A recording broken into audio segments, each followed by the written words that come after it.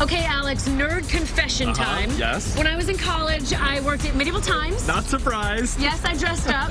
And I always thought it'd be really cool to see a reality TV show set in the castle. Okay, Julie, your dream has literally come true because now ordinary people can become a knight when they get thrown into a Renaissance-era castle for the quest.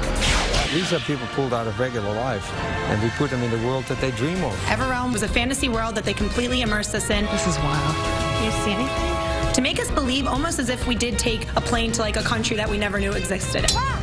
Just everything about this fictional world was not fictional. It was 1,000,000% real.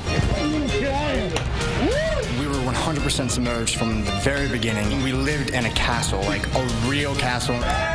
And it really helps you appreciate those things like phones, but you realize you don't need it, especially when you're in Everrealm, especially when you're trying to be a hero. What was it like to enter into this like geek fantasy world? It was awesome. I mean, I've considered myself an undercover kind of geek nerd.